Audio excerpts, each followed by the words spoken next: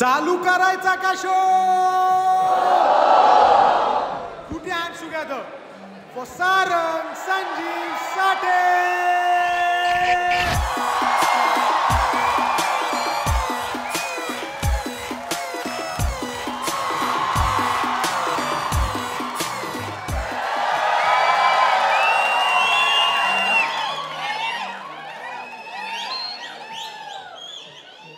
नाही मला एवढ्या टाळ्या सहन नाही झाला रे मुंबईकरांकडनं.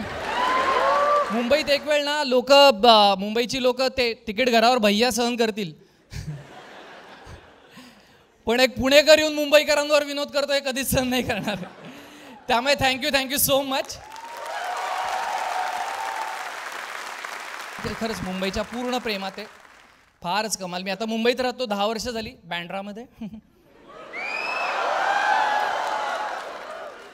मी आजकाल ना भेंडीला ओकरा म्हणतो. नाही जरी भाषा इंग्लिश झाली असेल आणि असं फुल नाही का स्टाईल बिल, तरी सुद्धा हृदय आणि शर्ट दोन्ही मराठी आहे. 100%, 99% नाही. हां, स्पेसिफिकली ना मुंबईचा प्रेक्षक आवडतो यार. आत्ता मागे आमचा रॉयल ओपराला शो होता मध्ये, तेव्हा 26 जुलैला होता. आत्ता तो 18 ऑगस्टला झाला. 26 जुलैला पुन्हा पाऊस पडला, आठवत आहे तुम्हाला? 25, 26 2 दिवस खूप पाऊस पडला, तर तो कॅन्सल करायला लागला. तिकडे काहीतरी एक प्रॉब्लेम झाला टेक्निकल, पण प्रेक्षक आले होते सगळे. पावसात होड्या बिड्या करून आले होते तिकडे. हां, सुट्टीच्या दिवशी फार कौतुक आहे मला सेंट्रल लाईनच्या लोकांचं. मेगा ब्लॉक, होड्या बिड्या लागल्यात, त्यात नाही येत आहेत तिथं. काय तर म्हणे स्पिरिट ऑफ मुंबई. एवढा पावसात बाहेर पडतात स्पिरिट ऑफ मुंबईच्या नावाखाली. मला नाही समजत. मी पुण्याचा आहे, आमच्याकडे शेजारची जी टाकी गळली ना तरी जात नाही आम्ही बाहेर. उगा त्यांनी पंप बंद करायला सांगितलं तर काय, हे परोपकार करायला काय आम्ही मुंबई करत का नाही. मी पावसात स्वतःच्या शोला गेलो तरी स्वतःवर उपकार केल्यासारखं वाटतं मला. सिरियसली स्पिरिट ऑफ मुंबई मला नाही समजत यार. त्या दिवशी 25-26ला ना आमचे ऑफिसची सगळे स्टाफ आले. मग ते HR आली माझ्याकडे आणि म्हटली की ते सेंट्रल लाईनला आता ठाण्याच्या पुढे पाणी भरायला लागलंय, सोडू का त्यांना घरी? तर मी म्हटलं ते आलेच कशाला? रेड अलर्ट दिला होता ना, वर्क फ्रॉम होम दिला असता आपण. तर ही पोर म्हटली नाही दादा तसं नसतं, ते स्पिरिट ऑफ मुंबई असं साधं नसतं म्हणलं. ते म्हणले रेड अलर्ट दिला तरी घरनं निघायचं, मग ऑफिसला पोचायचं, मग हाबडी टाकून घरी जायचं.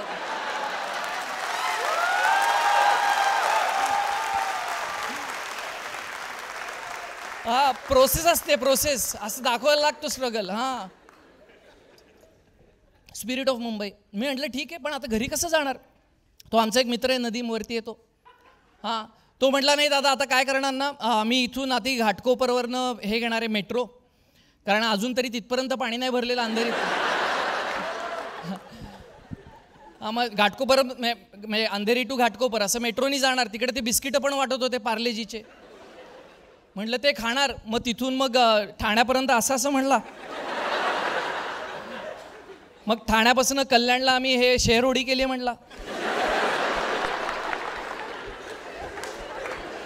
आणि कल्याणच्या पुढे ब्रेस्ट स्ट्रोक. मी म्हटलं तू घरी पोहोच जाणार?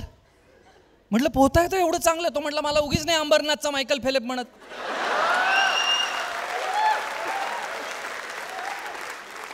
म्हटलं नदीम एक मिनिट बाकी सगळं सोड, तू अंबरनाथला राहतोस, मग तू का दाखवतोय स्पिरिट ऑफ मुंबई?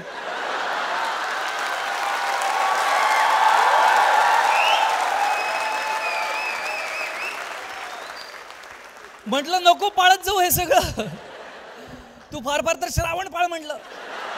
नाही सॉरी नदीम, तू ऑलरेडी रोजे पाळतो, आम्ही श्रावण नाही पाळत इथे. तर एनिवे अंबरनाथची लोक यार, हे कल्याण डोंबिवली सगळे काय मेहनती लोक, तुम्ही का पाळता? तुम्हाला लक्षात येत आहे का मुंबईत आजकाल नाही भरत आहे पाणी, तुमच्या इकडे भरतंय. आलेत का कल्याण डोंबिवलीचे लोक? आवाज करा जरा. नदीम बाबा, आणि इकडं अंबरनाथला राहून तर अशी मेहनत घेऊच नकोस. पुण्यात कर एवढी मेहनत, वर्षभरात चॉपर घेशील तू. आणि मग तू ये पाहणी करायला, भरलेलं पाणी कल्याण डोंबिवलीत, आणि वरनं टाक बिस्किट त्यांच्यावर. पण कल्याण डोंबिवलीची लोक एवढी मेहनती ना, 100% मेहनती, हार्डकोर असे नाही का, काही चान्सच नाही, 99% 100% मेहनत घेणार ती लोक. हां, ती बिस्किट टाकली ना, ती पण ते साठलेल्या पाण्यात बुडवून खातील. नाही, खरंच मेहनती आहेत. नका करू असं. खरंच आले असतील ना लोक, प्लीज नका करू असं. हे बिस्किट पाण्यात डुबवण्यात काही स्ट्रगल नाही. तुम्ही डुबवायचं ना तर त्या नगरसेवकांना डुबवा. हां, ज्यांनी नाले साफ करायचे ना, रस्ते बांधायचे सोडून तुम्हाला बिस्किटं वाटली.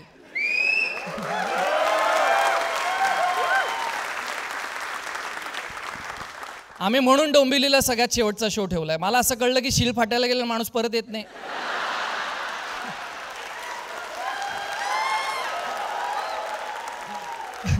टूर संपूनच घेऊयात म्हटलं, तिकडं काय जायचं ते जाऊ म्हणलं. काय हालत रे पुण्याच्या पण रस्त्यांची, पुणे डोंबिवली रस्त्यांची काय खराब हालत आहे. सोलापूरला वगैरे गेलो तो काय सुंदर रस्ते आहेत यार, छोट्या छोट्या शहरात. काय किती खड्डे ना, है ना, बेकार खड्डे. मी काय म्हणतो, तिथे येणार आहे का मेट्रो बिट्रो, येणार आहे काही डोंबिवलीला? येणार आहे. त्यांना म्हणू खणू बिणू नका, 2 पावसाळे थांबा, अंडरग्राऊंड बांधता येईल तुम्हाला. सिरियसली यार, मी काय म्हणतो, पुण्या मुंबईत किंवा डोंबिवलीत वगैरे ना रस्ते कशाला बांधते, आता पूर्ण JCBने काढूनच टाका सगळे, मग त्यात पाणी सोडू, कालवे तयार होतील. डोंबिवली आणि पुण्याचं व्हेनिस करून दाखवू आपण यांना. बिकटशी परिस्थिती का झाली ही निर्माण, आज दुष्काळात आहे त्यांची विजन का तहान, आज खाण्यासाठी वन अंगात नाही त्राण, आज अन्नदाता आपला हा देतोय का प्राण, आज